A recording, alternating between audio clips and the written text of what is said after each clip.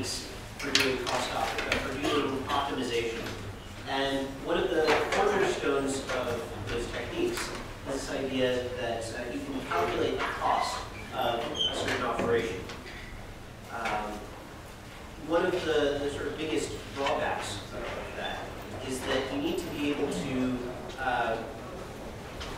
these various techniques for estimating the cost rely on certain statistics, rely on you knowing certain things about the data. And so far, the only thing that we've really considered is essentially the size of the data. We've made some very strong assumptions about everything else. Namely, the data is uniformly distributed and various other things. So one of the primary goals of today's lecture is going to be to describe a couple of ways in which you can get better estimates for various things like the size of the sledge. Before I get to that, though, a quick recap of what we've covered so far. So we've talked about a number of different relational algebra equivalencies, and how these equivalencies give us a number of different possible ways of computing a query.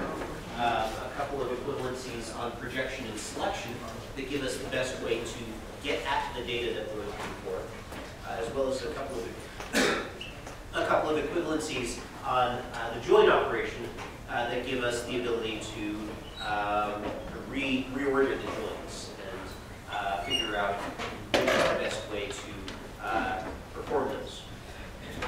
And essentially, the idea is going to be to the idea of these optimization strategies is essentially to compute all of the possible plans that we're interested in and evaluate the cost of each of those plans. Whichever plan is the cheapest, well, that's whichever plan we estimate as being the cheapest, that's the one we want to go with. And so, once again, and this is going to be pretty much the focus of today's lecture, getting that cost estimate right is really central to these optimization strategies. Because if you get that wrong, and I'll show you how that's possible, these cost-based optimization strategies will do very poorly.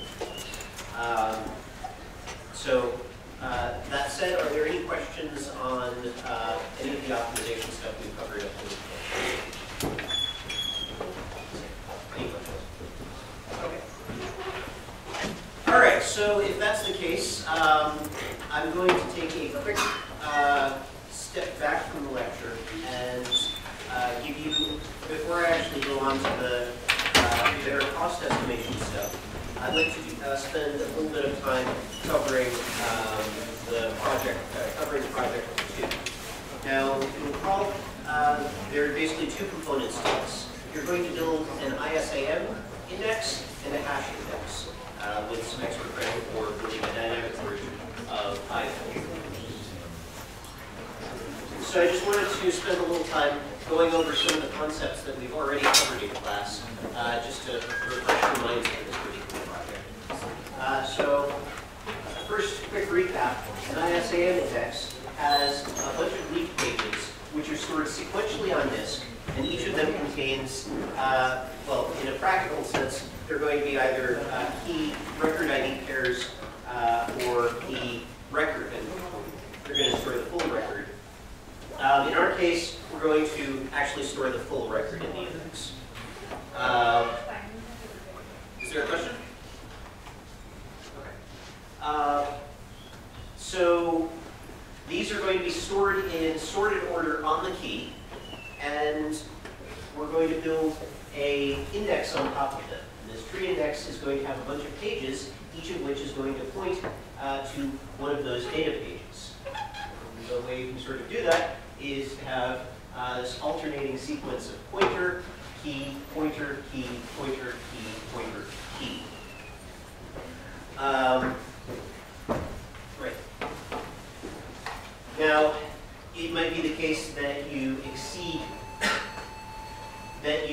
the amount of space that will fit in one page, so you'll end up needing to create another page. If you have a second page to index your data pages, you're now going to need to start building indices over the tree pages as well. And so you can do do that by essentially adding another layer to your tree. Great, so that's the ISAM index. Are there any questions? Everyone remember how this works? Great. Okay, second bit of recap, and this is the easier one. Static hashing, almost utterly trivial. You have a sequence of data pages. Each page corresponds to one bucket. When you need to write or read a record from one of these data pages, you compute the record's hash value. You compute the ID modulo the number of buckets that you have, and then basically just write the record to that particular page. If it turns out that you have more records than will fit on a single page, you might need to create an overflow page. In the case of an ISAM index, you might need to do this as well, although for our purposes, since the index is static, you can probably get away without overflow pages. Okay, again, any questions so far? Great. So you're going to have a couple of classes in the package to help you.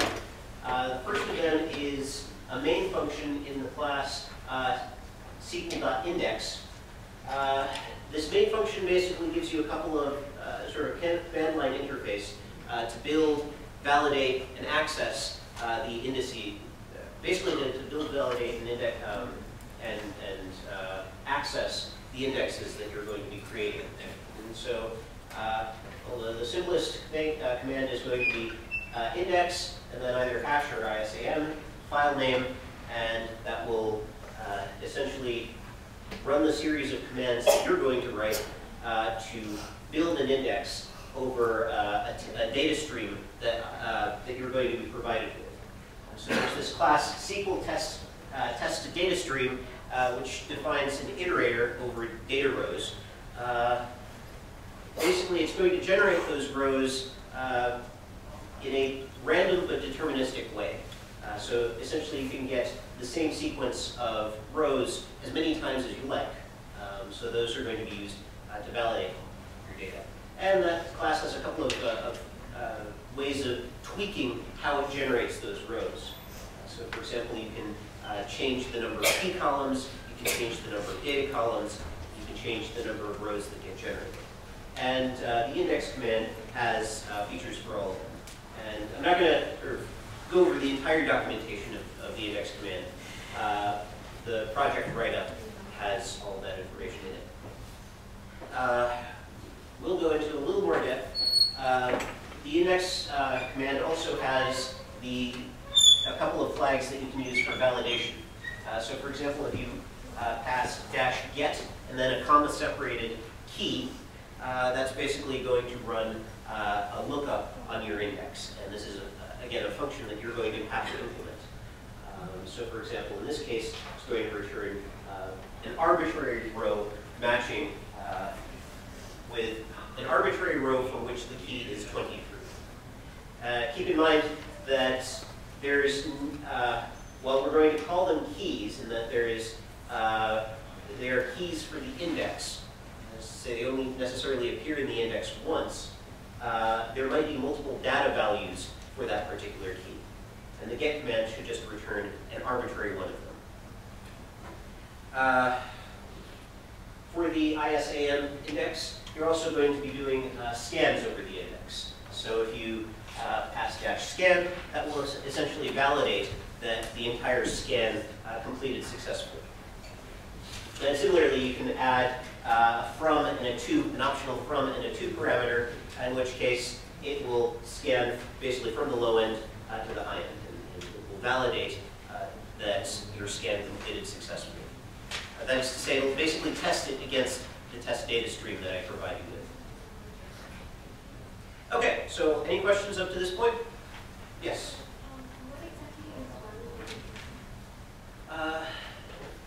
So this test data stream method has a method on it called validate, which takes an iterator and essentially, sorry, it takes an iterator, a lower bound, and a higher an upper bound, and it will ensure that the contents of the iterator that you provide it with are equivalent to what it expects to see between that lower and upper bound. Okay? Any other questions? Okay. All right. So a couple more things, a couple more pieces that you're going to be provided with. I'm not going to make you actually write a buffer manager for this. It's a little bit hairy, but I'm not going to make you write one. So instead, I'm going to essentially give you a buffer manager that you're going to be able to use to implement your indexes with. Right. So if you'll recall, a buffer manager essentially keeps a set of frames. Each frame corresponds to a chunk of memory that can be allocated to some particular task. And that task can either correspond to, that can be allocated to some particular purpose. That purpose may be some sort of intermediate computation, or it may be, let's say, it may correspond to a page of a file. Now each of these frames is implemented, so the buffer manager itself is implemented as a class called SQL.buffer.bufferManager. And it's going to basically keep track of a fixed number of an internal Java class called byte buffer. Byte buffer is actually a very nice interface to program arrays of bytes. You can do things like encoding integers, encoding floats. All of that is considerably easier if you're using a byte buffer. So essentially, the interface of the buffer manager is basically give me a page, and then the buffer manager at some point will come back to you and say, I'm ready to evict that page. Now this is not going to be necessarily relevant for this particular project, but in order to simplify your lives down the line, you should get used to this process of pinning. And pinning basically says that a particular page is in use and should not be replaced. Loosely speaking, free and release for those of you who have. Yes? That buffer manager call, will it be a blocking call? Like, will the control stop there and ask for a page? Control will stop until the page is available. Yep. Yeah, so if there's no available page, it will evict a page, and while the eviction is going on, while the page is getting written to disk or whatever is necessary, then the call will block. Okay, so basically something to keep in mind, there's, you will, whenever you're using one of these buffer pages, you're going to need to pin it, and whenever you're done with it, you're going to need to unpin it. There's also going to be a dirty bit that you can set that indicates that you've modified the buffer page, and it should be written back to disk. Now the file I/O portion of this is going to be handled by a class called managed file. You're also being provided with this. This is basically an interface to the buffer manager. There's a class called file manager that you will give it a file, and it gives you back one of these managed files. And essentially what it does is it allows you to identify, so it gives you a big sequence of pages, and you can basically say, give me the buffer for page 3 in this file, and it will give you, it will try and register that particular page with the buffer manager, and then load it in if necessary, and basically will handle a considerable portion of the messiness of paging out and so forth. Basic interfaces to this are going to be get buffer, pin, unpin, and set the dirty bit so that it will write that page to disk, and then there's a command that lets you force the data back to disk.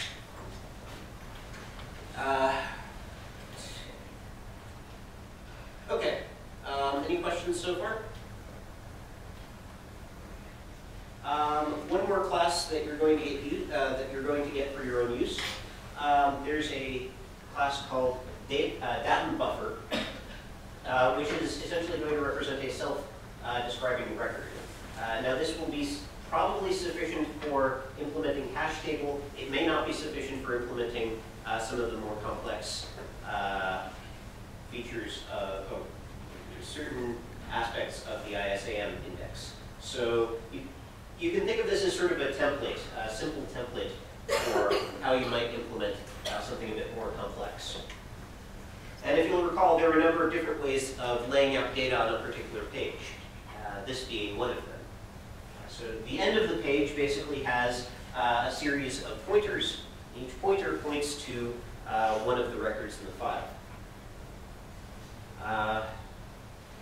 This class basically gives you the ability to add a record to the page or read out a specific record in the page in constant time.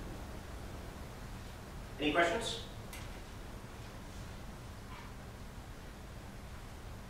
Okay, we got through that fairly fast.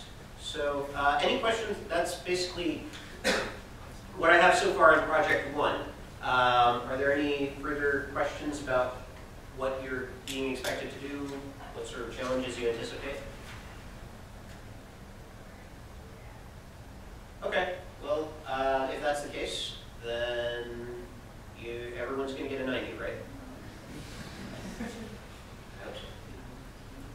All right, onwards.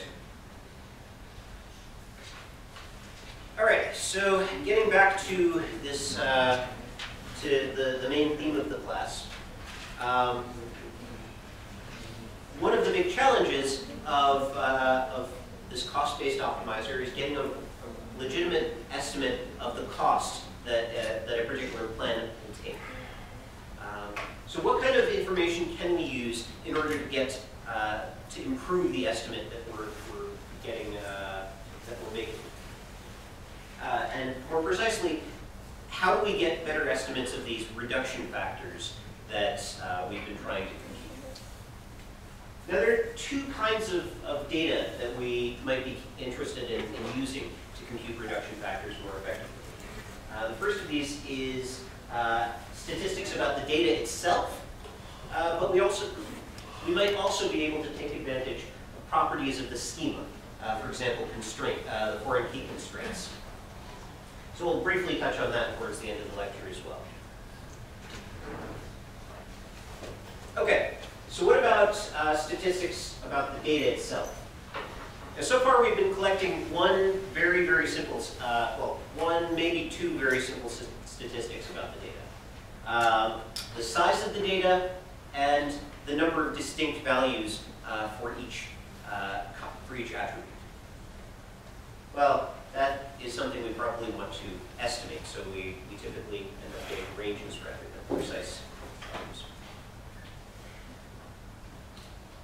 Now, as a consequence of that, when estimating reduction factors, one of the sort of core things that we had to do there was assume that there was a uniform distribution of values.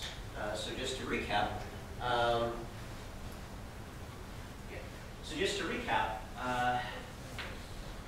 let's say we have select A equals 1 from R. How do we get the reduction factor from that?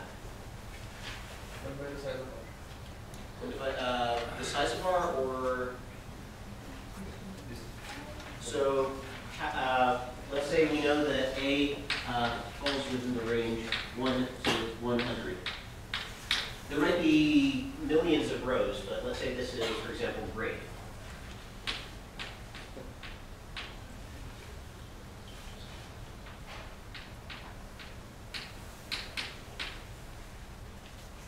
Let's say that you're selecting on the grade from all of the student assignments, for example.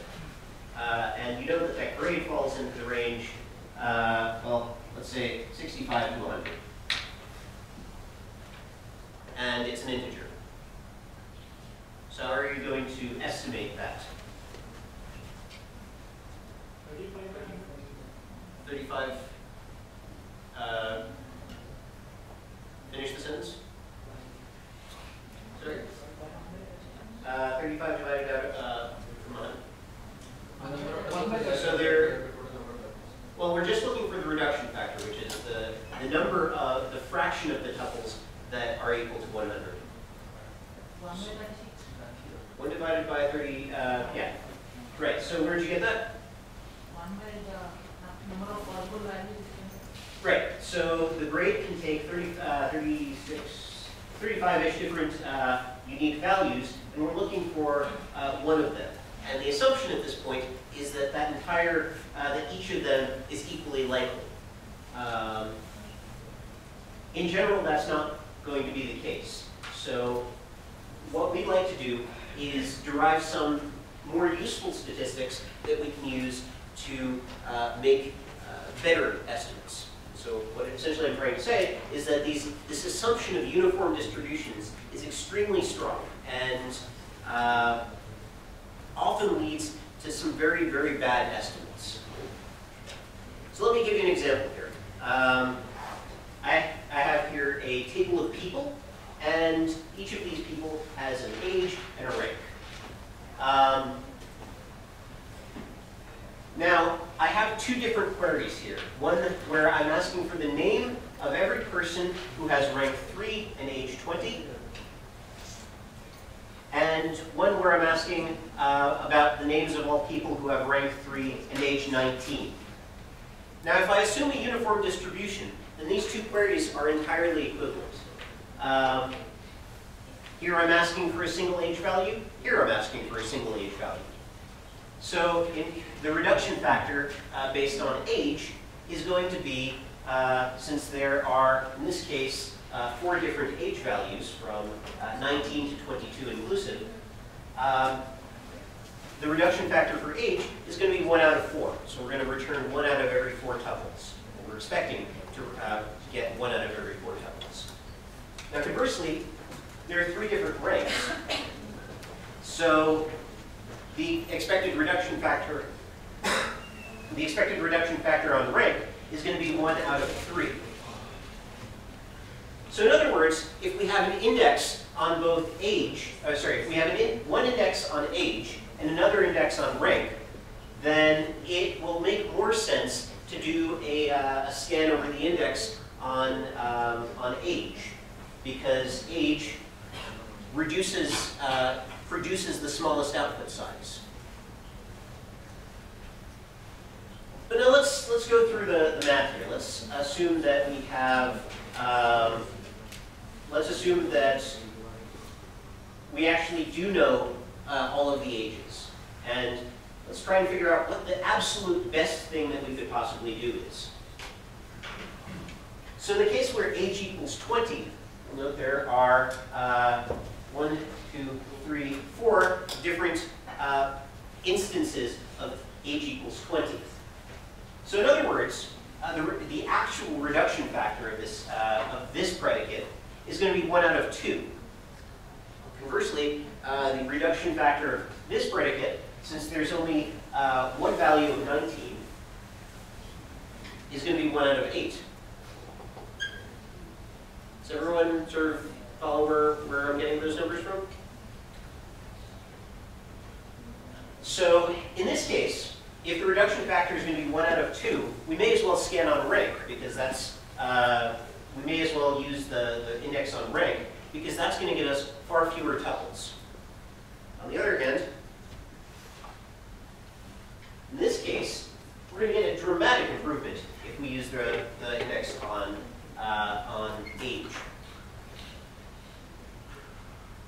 This is sort of a toy example, but I mean, imagine if you're talking about gigabytes of data, terabytes of data, and that happens pretty frequently. Even a slight change in the index, even a slight change in the reduction factor can produce a dramatic change in the actual performance of the query. So getting this getting the selection of index right is really important, and getting the costs right is really important. So how do you think we can? How do you think we could potentially do better?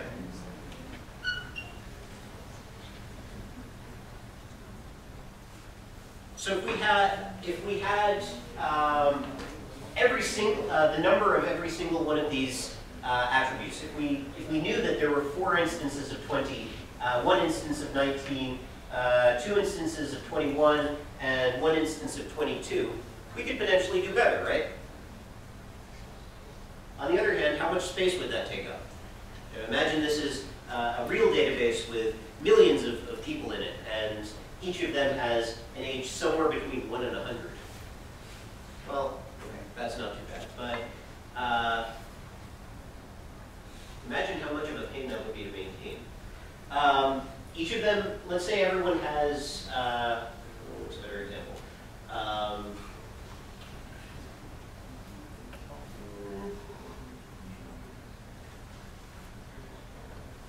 So let's say some sort of floating point number, like, I don't know, income.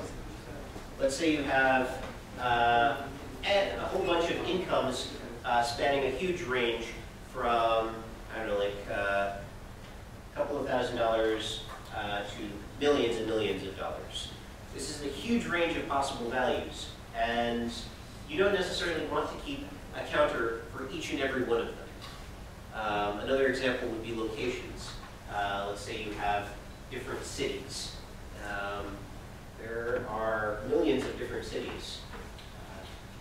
There could be huge numbers of different cities, and each of them we have to keep a separate count for. And in order to sort of ask how many people there are in any of these given cities, we'd essentially have to run a query that was almost as bad as running the original query. So, what can we do about that? We have all of this huge amount of data that tells us how many people have the same age or how many people live in a particular city. Do we necessarily care about all of that data? At least in that sort of, to that level of detail. No. So what if we knew how many people live in, let's say, New York State versus any given city in New York? That might be equivalently useful. What if we knew how many people were in 10 to 20, 20 to 30, 30 to 40, and so forth? That would still help us. Maybe not as well as knowing each individual value, but we could still use that information.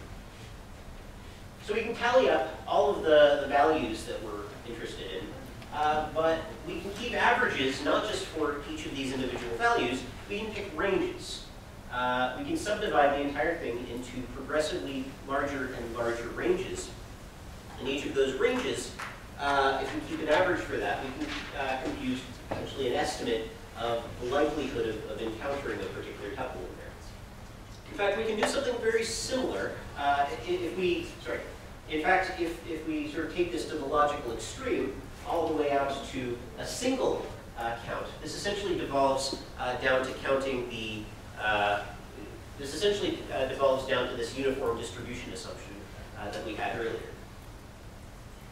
So essentially, a histogram gives us a way of keeping track of. So essentially, a histogram is sort of a bucketization of the data that we're looking at. Every single tuple that falls into this particular bucket gets incorporated into this estimate, this statistic that we're keeping track of. In other words, the number of unique tuples per value. So now if we, okay, so any questions on histograms? And by a quick show of hands, could I see how many people have encountered histograms before? Okay, most of them. Okay, so I'm not going to go too deeply on histograms.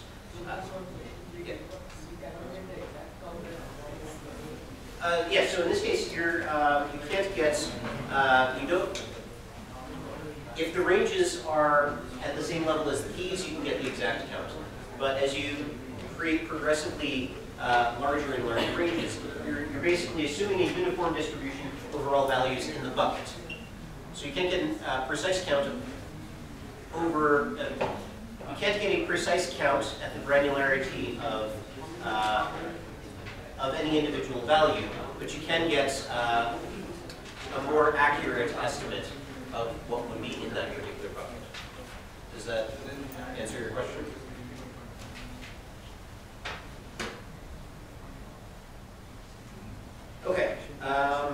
So how do we actually use this? Well, any other questions? Okay, so how do we actually use this? So here I have a histogram over a data set. And let's say that this is the histogram for attribute A in some data set. Essentially what this means is that there are 20 values between 0 and 10, 15 between 20 and 30, 30 values between 30 and 40, 22 values, and so forth.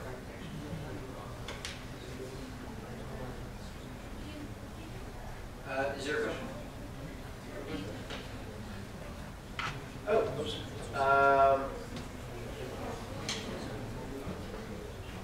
Okay. Assume that that's, there we go, that's why. That should be 60, that should be 70, sorry. Great. So for example, there are 63 values between 50 and 60. Okay, so how do we use this histogram to compute, let's say, the probability, the reduction factor for the predicate A equals 33?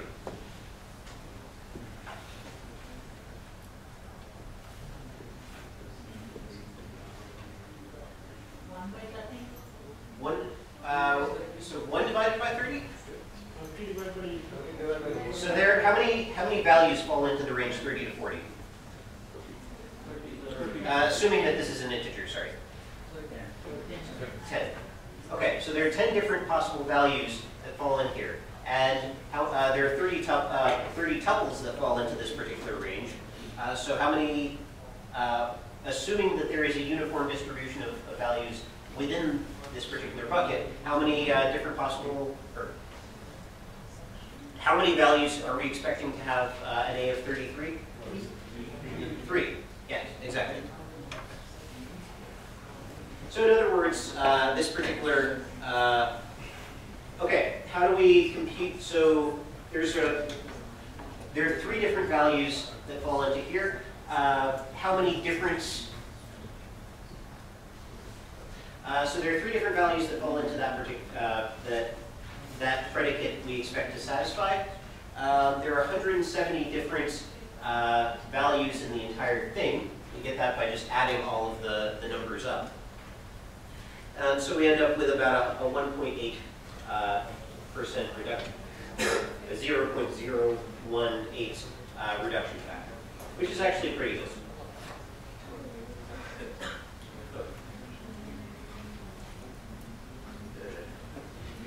Okay, what about this particular predicate? So now we're computing the probability that we're computing the reduction factor for A is greater than 33. How would we go about doing that?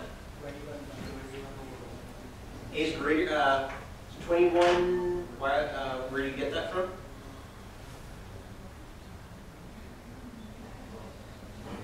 So how many different tuples would satisfy this particular predicate?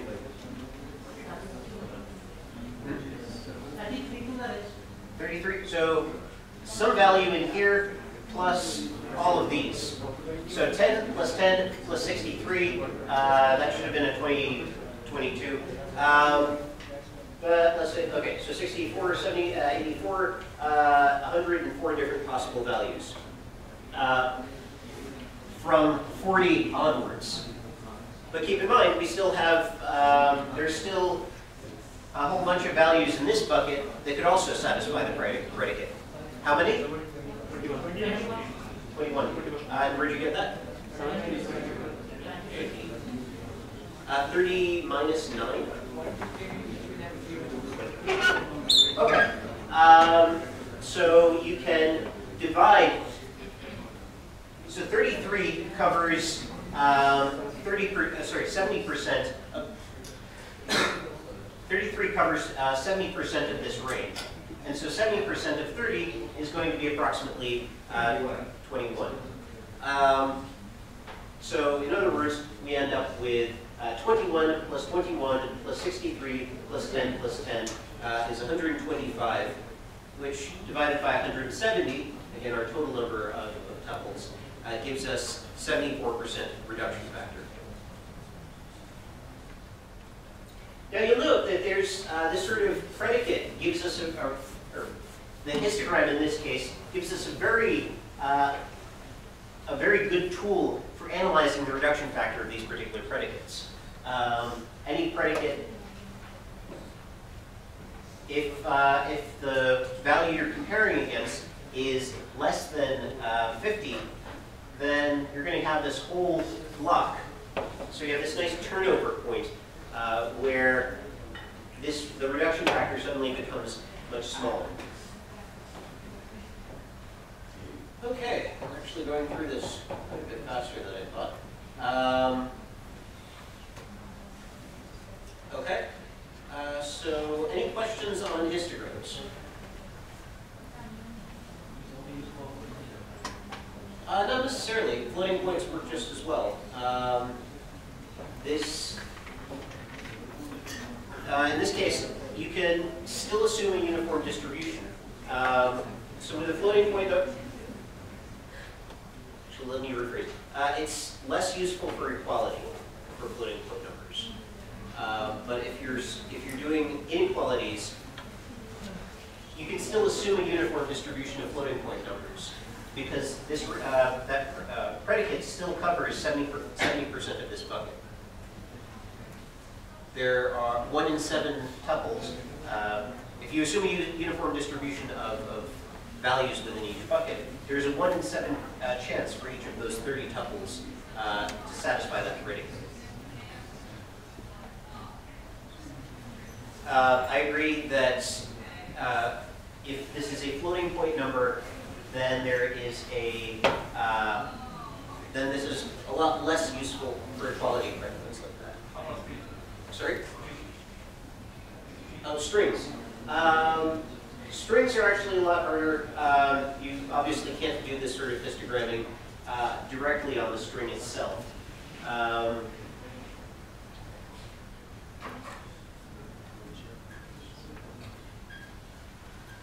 Off the top of my head, I don't believe there's a straightforward way of building a similar structure for strings. Although you can do things like prefixes. So 26 buckets for anything that starts with an A, anything that starts with a B, and so forth. So by default, which value is inclusive in each bar, left value or the right value? Sorry? So by default. Well, in that case, everything is going to be an equality predicate. It has to have distribution in each bar by default, left value is inclusive or the right value. So then the first bar 0 would be included in this or 10 would be included. If the first I'm not so in this first bar this way. is 0 included or 10 included? Yeah, so that needs to be specified. I have, in the interest of simplicity, I have underspecified this diagram. Typically, you pick one of them, either to include 0 or include 10. What should we take by default?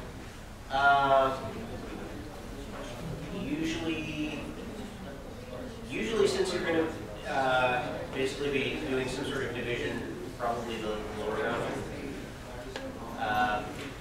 I mean, there's no right answer. Whatever's easiest. Usually, what's easiest is going to be including the lower bound. Any other questions? Yes. Then you go back to slide Number 16. I mean, where the reduction factor of rank is 7. Yeah. So how does 1 by 8? There are 3 distinct values of rank. So, but that doesn't that thing doesn't apply to age. When you calculate the reduction factor for age, what you do is you take the unique divided by the total number of tuples. So that comes out to be 1 by half, but then when you calculate rank, you take the unique rank. So there are 3 distinct values of rank. And this thing is consistent with when we are calculating reduction factor for age.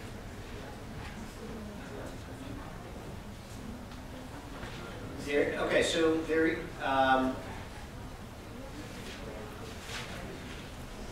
Okay, sorry. So there are.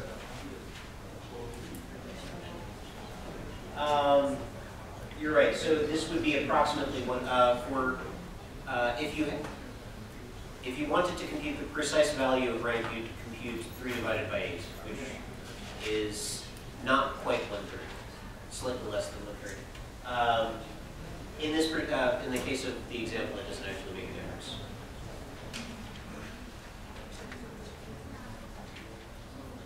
Anything else? Yes. Keep things down, please. Thank you. Do databases actually use histograms to optimize the queries?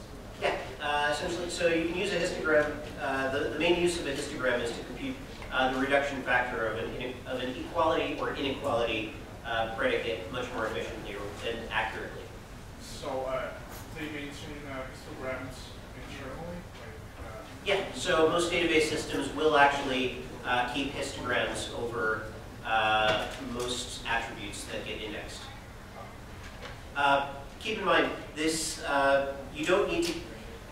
This is only relevant if you're actually indexing these. So, for example, if you don't have an index on A, then there's not much of a point in keeping a histogram for A, because you're never really going to consider it. In order to compute A, you have to do a full page scan.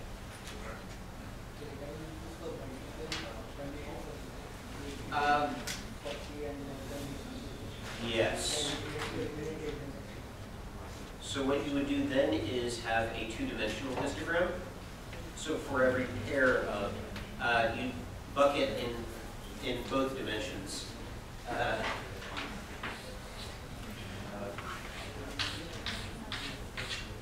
So in this case, age and 1, 2, 3, 19, 20, 21, 22, and you keep 2-dimensional histogram around.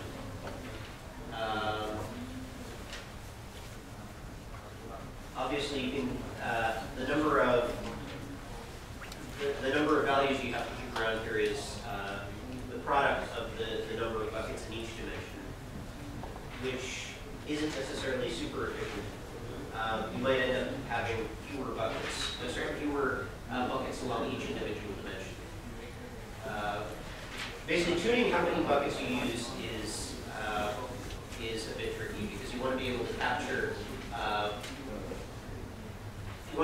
capture these sort of points where you have huge numbers of tuples or really small numbers of tuples, but at the same time you don't want to have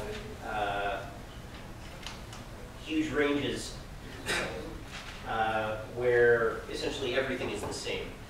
One thing we'll talk about later in the term is a concept called wavelets, which give us sort of a hierarchical way of viewing essentially the same type of data. Wavelets will essentially allow us to do things like, for example, merge the 60 to 80 range together. Do that as a single element.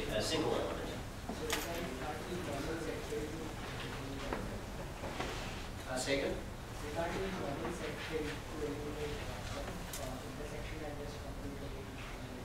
What do you mean by normal set? Okay.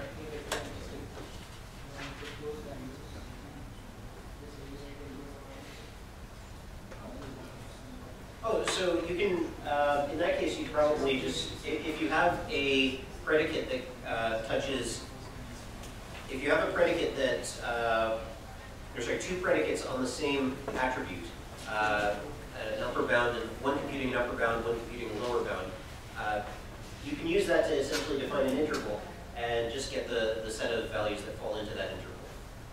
You don't have to do any sort of intersection. I mean, the intersection computation would be computing the interval that that is defined by that by those predicates. Yeah, so this process can be used just the same way to compute an interval. So if I wanted to go from 33, let's say 55, then I'd get 70% of the tuples in here, all of the tuples in here, and then 50% of the tuples in here. Okay. All right. So one last thing I want to cover today: this idea of constraints. Now, this is actually almost brain dead obvious if you look at it for long enough. Basically, you can use foreign key constraints in order to get better estimates as well. And just the really, really straightforward example of this would be, let's say you have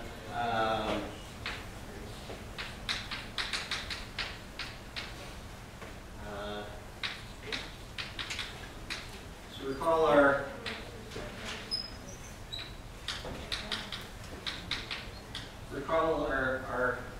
Starfleet officers and ships schema relations. So if you do a join between officers and ships on ship ID, we have the constraint, every officer has exactly one ship. Now, yeah, on ship ID. So if that's the case,